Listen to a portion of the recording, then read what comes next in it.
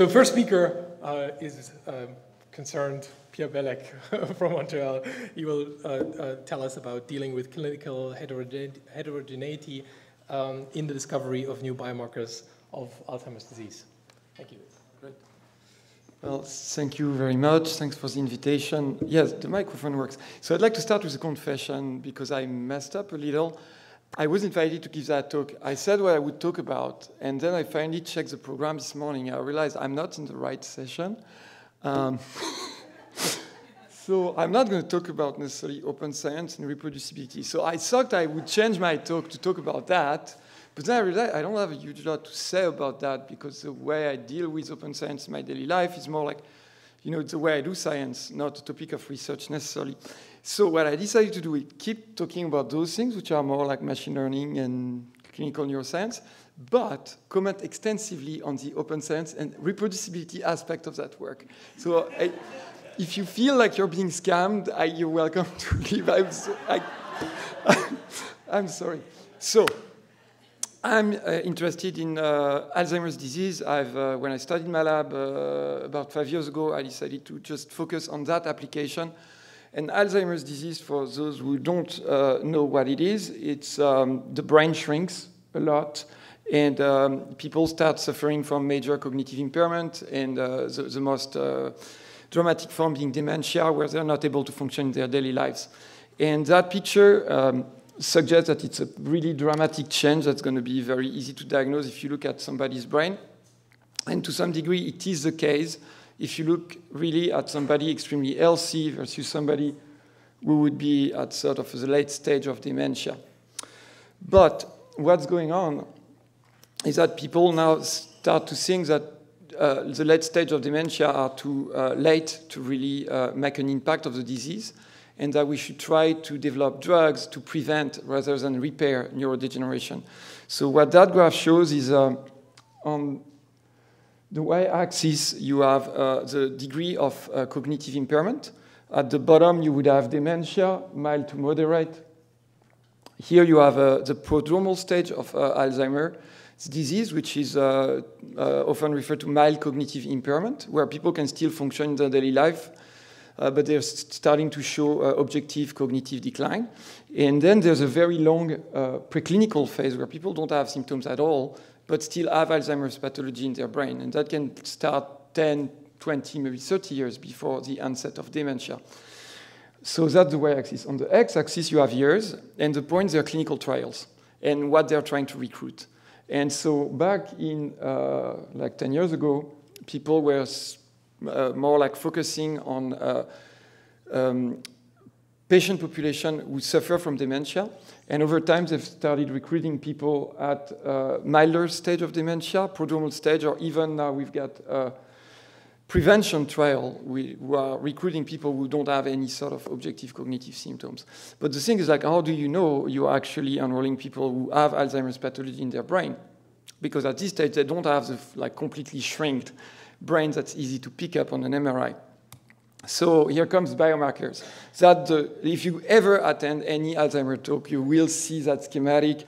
I tried to be a bit creative here. I picked up the variant by Sperling et al., but it's really generally proposed by Cliff Jack.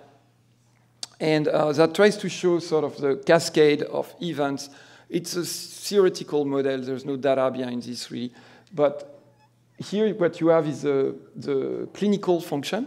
So really what is going to drive this diagnosis of mild cognitive impairment and dementia. That's going to pick up really late in the disease. And that's typically preceded by the shrinkage of the brain. That's the blue line, atrophy, and a decline in cognitive abilities, but that is subjective. You still don't go, you're not an outlier in terms of cognitive tests from a clinical perspective, but you do decline. You're, just worse than you were before, but still kind of normal. And the idea is that would be preceded by accumulation of proteins in the brain under forms that they shouldn't take. That would be beta-amyloid plaques and tau neurofibrillary tangles. Yeah, that's it. So the beta-amyloid would start decades before. the tau would arrive a bit after. And in between here, you would have synaptic dysfunction, which maybe we can pick up with functional imaging.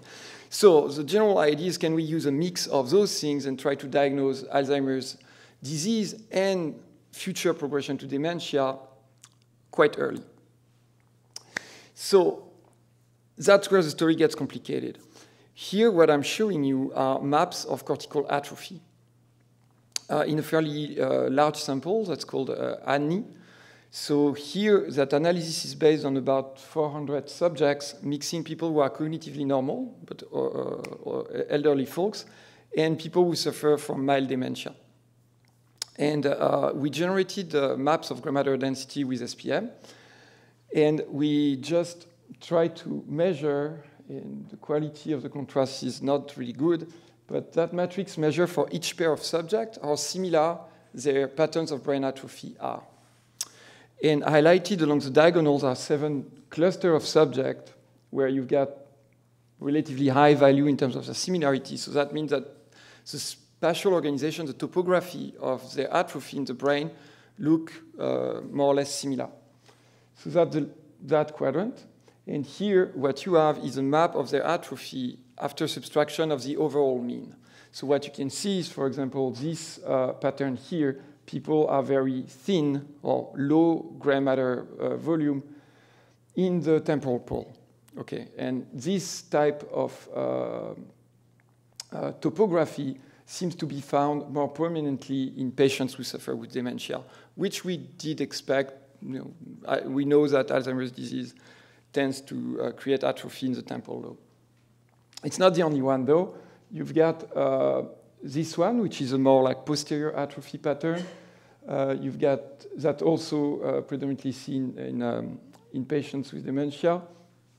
You're going to have this one, which is an atrophy that's really spread out all over the cortex. Okay, so here, that picture seems to suggest that you'd have really 7 discrete subtypes of atrophy in that population. I'm not just suggesting that. On the lower end, what you have is for each of those 7 subtypes, a measure of similarity of that map, which is an average of a subgroup, and the map of an individual. And what you can see is that it's more or less a continuum. So if a subject falls into a given subtype, it's going to tend to look like that subtype, but sometimes you can see some overlap like that. So it's more like, I think about the subtype as more of a continuous summary in low dimension of the variations you have in your data. I could have picked many other type of data dimension reduction. What I like about cluster analysis like that I can interpret those maps really easily. They're just average of subgroups, which with a PCA or an ICA actually becomes really challenging very fast for actually reasons hinted by Pamela, where I don't know where Pamela is, but her talk this morning was highlighting those problems of interpretation in linear mixture models. So my group has not been the first to describe that by any way. There's this, a couple of papers who have reported that recently. Wang et al. In 2016 in particular. So these are 3 of the subtypes we found as associated with dementia. And those are the 3 ones that were reported by Wang et al. And so that's where the open science reproducibility kicks in for a little while. It's interesting that these 2 analyses coincide quite well. Like here you've got the subtype with big atrophy in the temporal pole. Here you have the posterior one. Here in our sample, here in their sample. And then that's the one they call the diffuse one. Again, the contrast is not great on that screen, but you can see this sort of like temporal frontal pattern, which you find here too. So they also use ANI, but they haven't used the same set of subjects. And we used SPM to generate those maps, and they used a CVET pipeline with cortical thickness measurements. We actually also have run CVET, our own version of CVET on the same data, and found also good convergence. So the reason why we used SPM, and so that's the sort of like open science story, is that I wanted those tools to be easily reusable and reusable in an industrial setting. If a company wants to use those tools and replicate what we have, I found it was very important we could do so. So Angela Tam, the student who did that work, spent a couple of weeks disassembling SPM to get rid of all the MATLAB parts, keeping only the code that works under octaves, and build a container that replicates this pipeline. And that's on Docker Hub right now. So if you want to pick up the ANI sample and run that pipeline, you should get the same apps as us because we also share the code to do it. Actually, I have a student who left the lab to start a company. And recently, I was listening to him talk at a panel about transitioning to the industry. And he was complaining a bit that he had to do all open science tools during his PhD and that he couldn't keep the IP from his work for his company. But he took that pipeline, which we did not develop, and using it in that company. So in a way, it benefited him on other levels. All right. So just saying. So once we've established there's heterogeneity here, the next question is, can we leverage it in terms of prediction? The thing is that there's a bit of a glass ceiling in terms of early prognosis for AD.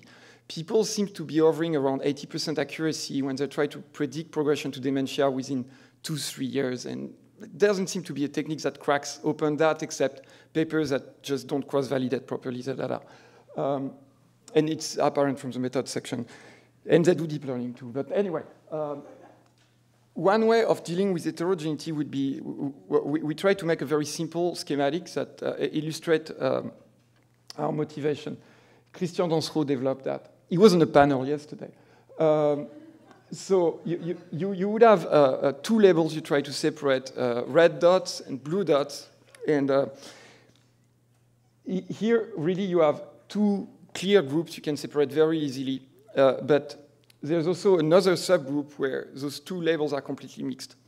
If you do a simple linear supervector machine, what that's going to do is separate, try to make a trade-off in a way, cut the line in 2, and you're going to get a not so great accuracy. Not so bad, actually, because their accuracy is fantastic on the left, but it's kind of chance level on the right, and probably you'll be at 75% accuracy if you do that with your heterogeneous data.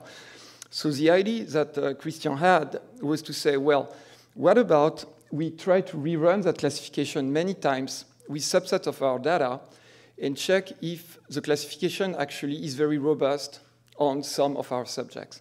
And if you do that, what you'll find is that those points actually are very unstable, unreliable prediction associated with them, while the left one are very hard to mess up with. Like, you know, they're very clearly separated. The model will always converge right on those. So now what you can do is try to train a second classifier that's going to aim at just those high confidence points. And what you'll end up doing is a classifier that picks up those red dots here, those blue dots there. So in effect, what you've done is you've traded sensitivity. You're missing a lot of the red dots here consistently. For specificity, you almost never pick up blue dots. And you also gain in precision. Precision is a measure out of everything I predict is red, or many are actually red. Well, here my precision is almost 100%. Well, here it was probably something like 60%.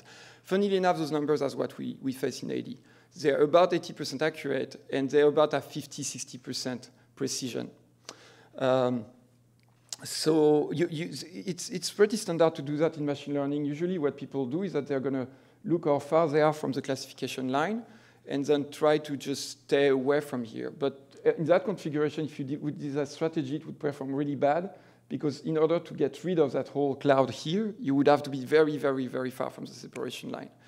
So we found that this simple 2-stage model had a lot of potential, and we applied that idea, and surprisingly, it's one of the first time it works like that in my career. It worked almost right away without tweaking things much. So here are results for a separation of patients with dementia versus control on ANI. The top row is the ANI1 sample, which has about, as I said, 400 subjects. And we try different models, because actually cognitive deficit in and for themselves can distinguish those populations very well. So here you have only structural features, only cognitive features, and a mix of cognitive and structural features. That's for each graph. It's like that. And here you have sensitivity, specificity, and precision. And so every time you have two bars, on the left is a simple SVM model, and on the right is the model that has been pushed to be in a high confidence regime. And so what you can see is that consistently you lose in sensitivity, exactly like in the toy example. You gain in specificity, exactly like in the toy example, and you gain in precision as well. Cognition alone works really well. If you add structural imaging, you gain a little bit in terms of percentages. Structural imaging by itself does an okay job. So especially if you look at the high precision classifier, you can be 90% precise on this type of task just by looking at the MRI. And this very simple hierarchical clustering. So that's been trained on that sample. And then we took our model, we didn't touch it, and we ran it on the ANI2 sample. So that's 1.5T data, that's 3T data. And yeah, that data was not used at all to estimate the model, the subtypes, nothing.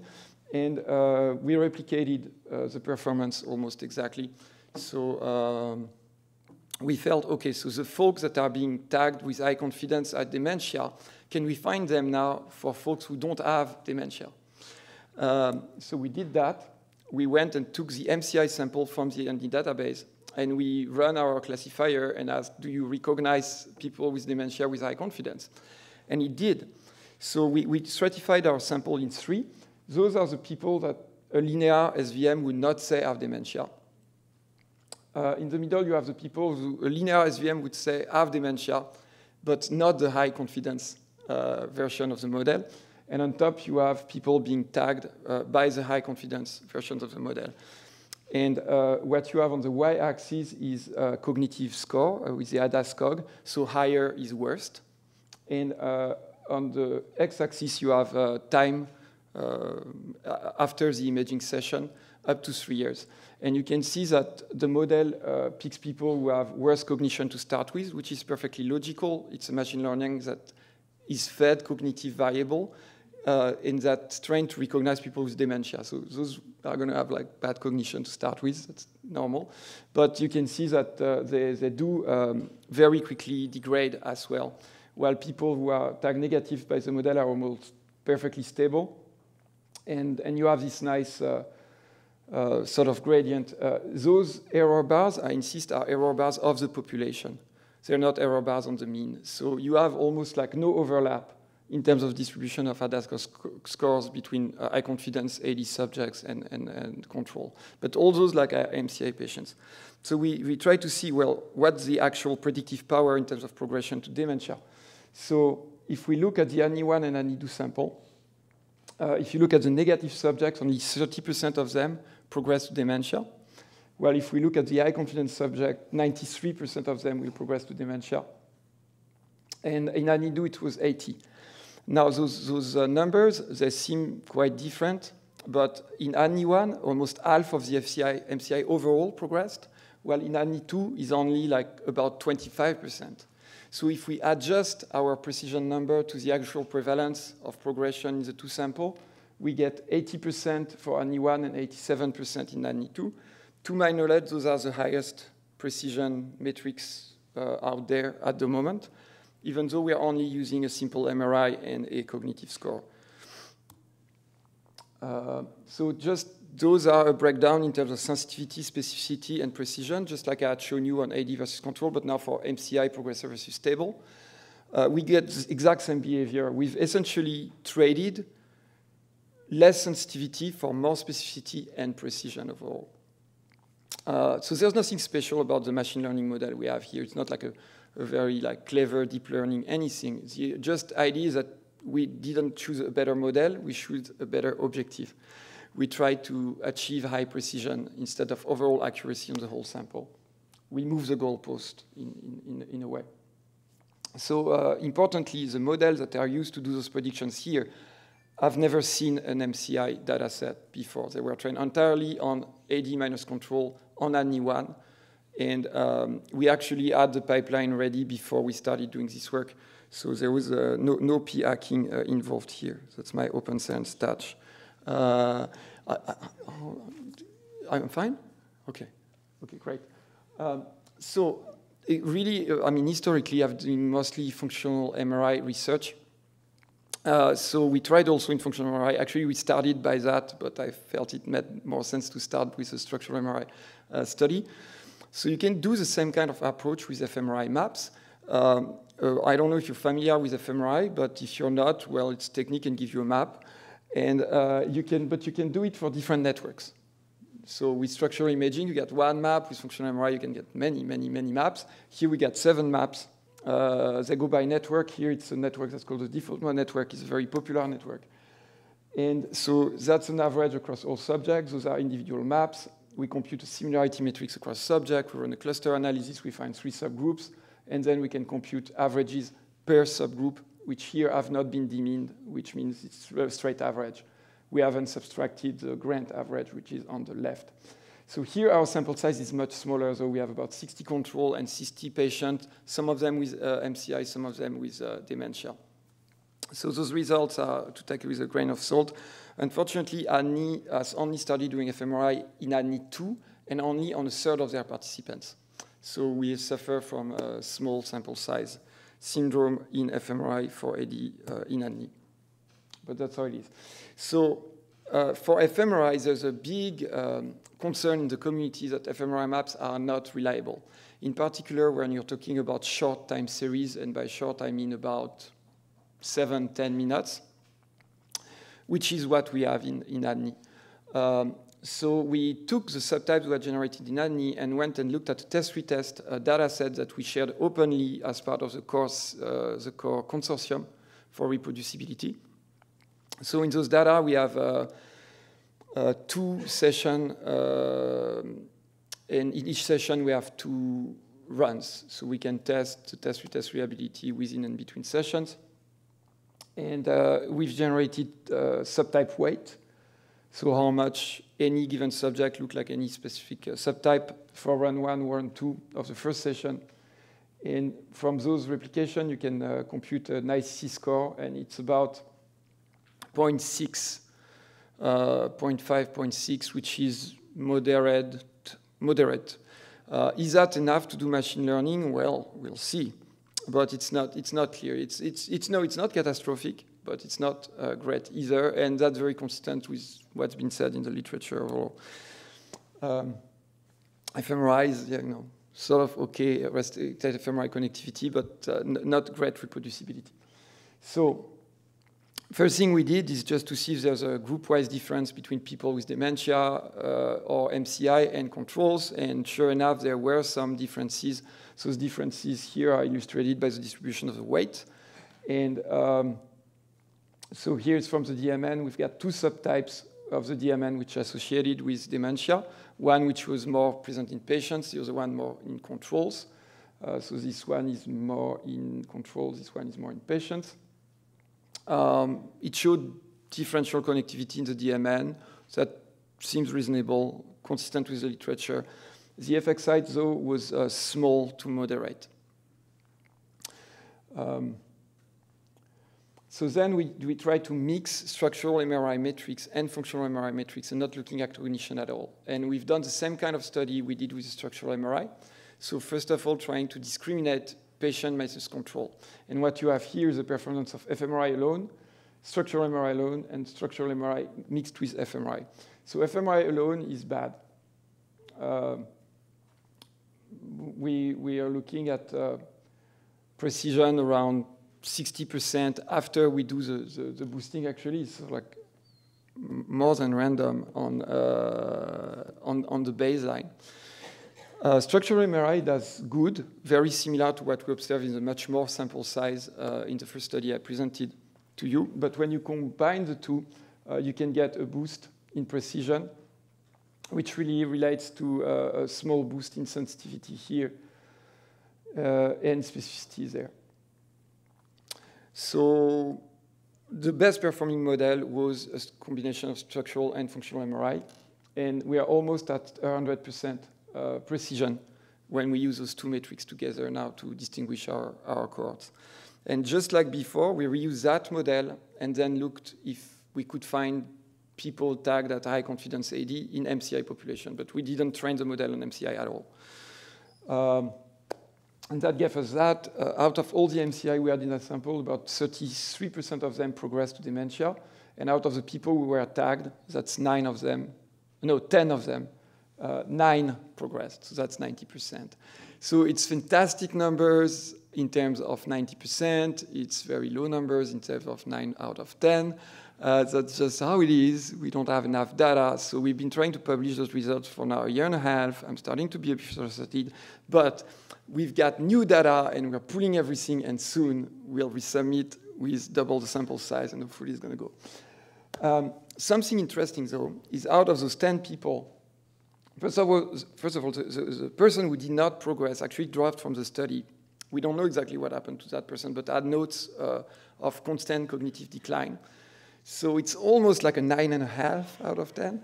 And they were also all AV45 positive. So that means they have beta amyloid in their brain. It cost a huge lot of money to test for beta amyloid positivity. And here we only use MRI data. So if the only thing we could do with that technology is detect people who are beta amyloid positive, that in it for itself is super interesting for pharmas. And we also enriched our sample for something that's called ApoE4, which is a known risk of Alzheimer's disease. So in the couple minutes I have left, a couple announcements on open science and reproducibility. I really think the next level for that research is to look at more than just AD and controls, because people who come to the clinic, they're just not in those sort of extremely stratified pools. So we, as part of the consortium, Canadian Consortium on Neurodegeneration in Aging, we're acquiring a much more representative sample. So it's going to have over 1,500 subjects, about 500 have been recruited now, and they're going to span a number of different known sort of like canonical variants of dementia in aging. So we're going to have people with Alzheimer's dementia, but also frontotemporal dementia, Lewy body dementia, vascular cognitive impairment, mixed etiology dementia, and LC controls too. So that's acquired across Canada. We currently have 15 sites. And I really agree with what Gael was saying this morning, that if we want to train models that are going to generalize in the real life, you need heterogeneity. You need heterogeneity in terms of the background of your subjects, biological heterogeneity, but also how you scan them. So here we have GE, Philips, Siemens, the whole thing, big mixture. And in our core protocol, we do have functional and structural MRI as well as diffusion MRI. And we're going to do genomics and metabolomics on those subjects. All that data is going to be available. Our first release is scheduled in a couple of weeks. I've also worked with Canadian scientists to try to generate high quality and standardized derivatives based only on open tools that are free to use in an academic or industrial setting. So we'll get functional diffusion and structural derivatives for all those folks. Our plan is to get those high confidence subtypes identified and also share those. And hopefully we'll be able to find subtypes from imaging which are very closely associated with clinical symptoms. A big question mark is whether that's feasible at all, because we're going to have all those scanners, and fMRI has only a 0.5 to 0.6 ICC, which is probably not that great. So here's a little experiment in a couple of seconds. If you want to learn more, you can go see Aman Preet Badwar at poster 66. She's got a full poster on this. But what that experiment shows is that we took data from a subject which is called Super Simon, which had traveled across Canada for the past 2.5 years. And we've got multiple scans at 13 sites from him. Hopefully soon we're going to scale up to over 30 sites, but right now it's about 15 sites. They're GE, Siemens, and Philips.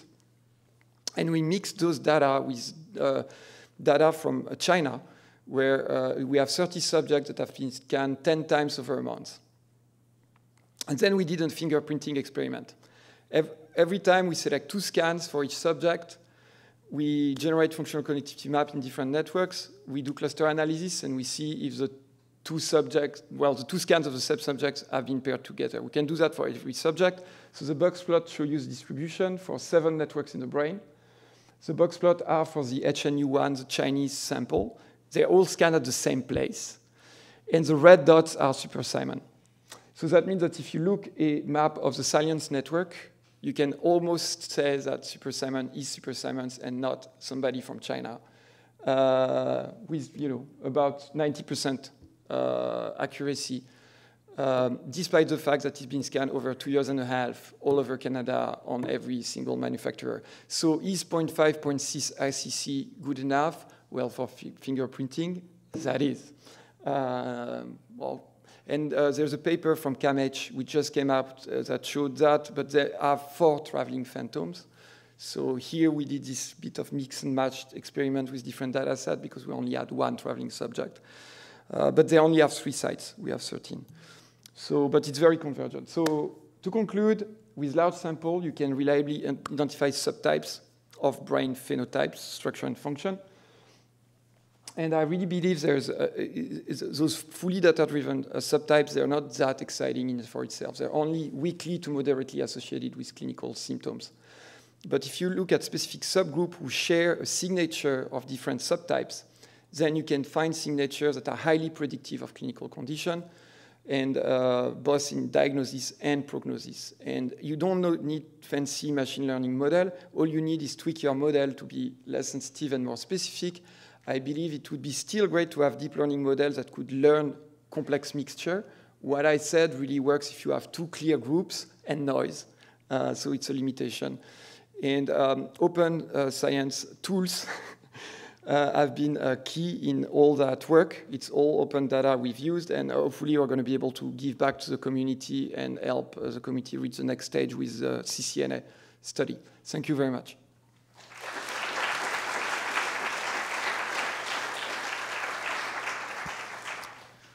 Thanks for a great talk about open science and reproducible science. We have time for a few questions.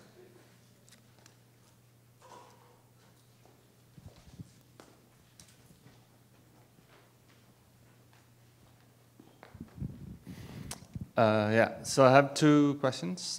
First question is, when are you going to be satisfied with the ADNI-1 performance metrics? Like, is there a point where you say this is what humans are probably doing themselves in terms of diagnosis, especially between MCI and AD, which I presume is not consistent across physicians? So if you compare AD diagnosis based on cognition and based on looking at what people have in their brain when you cut them, your accuracy is actually pretty bad. Mm-hmm. You have, I mean, depending on how picky you are to define AD pathology, but about half of people with a deep dementia don't have AD pathology. So I don't think we can hope to build a machine learning model that would perfectly predict our clinical levels. If we do, we're probably not actually predicting what we're interested in, right? So the point of that talk was to say we need to maybe like shift our objectives, and maybe we cannot do accurate prediction for all of the subject, but maybe we can find some like of at-risk type.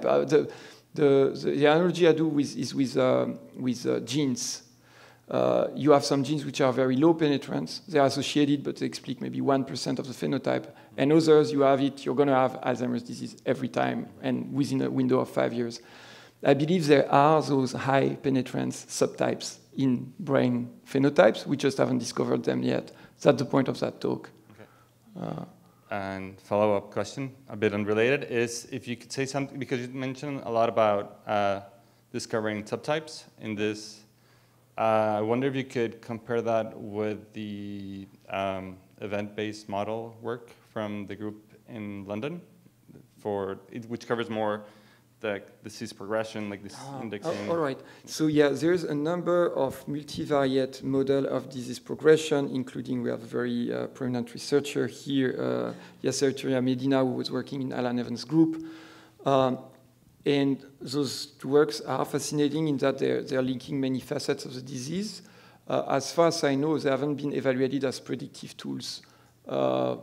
And so, you know, I don't really have a comparison to make in terms of the metrics I care about as of now. Maybe I'm wrong, but if I am, please find me and correct me. One more while the next speaker is setting up. Yeah. Hi. Pierre. Thank you for the talk, Pierre. There's one point that I didn't understand is the idea of heterogeneity, and the different scanning, acquisition protocols, and all that. In your cluster discovery group, do you want to have a lot of heterogeneity or not? I didn't catch that part.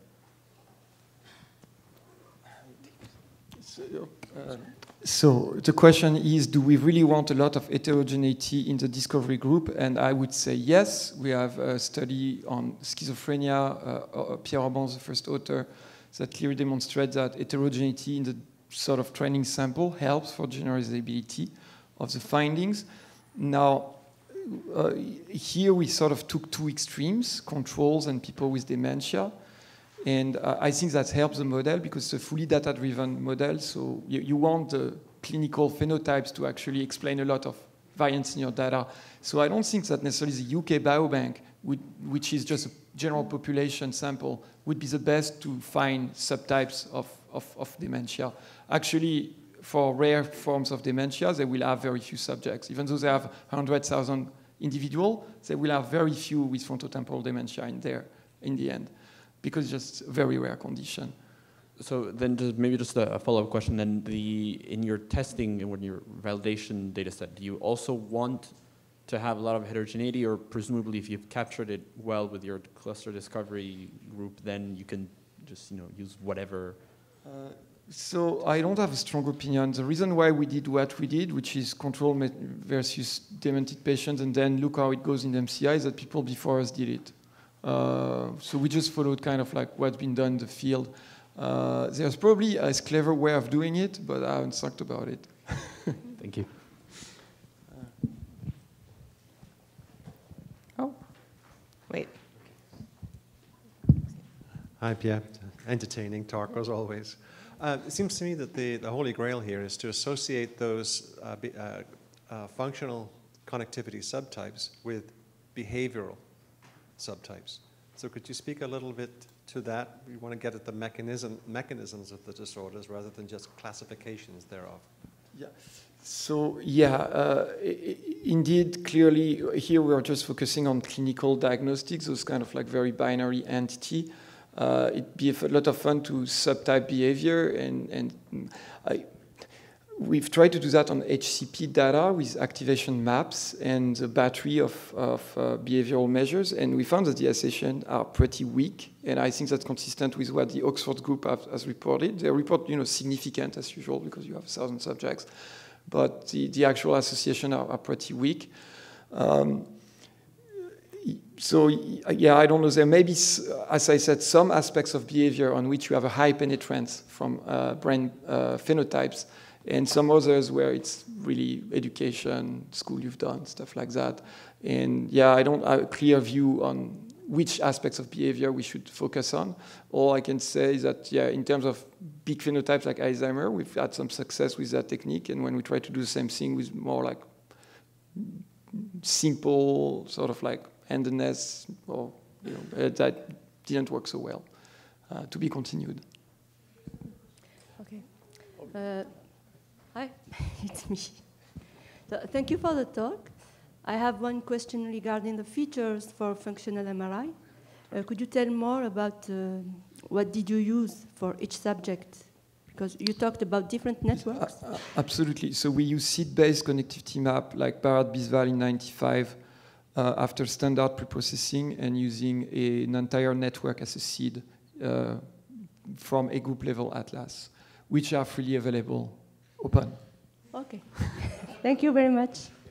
Let's thank Pierre again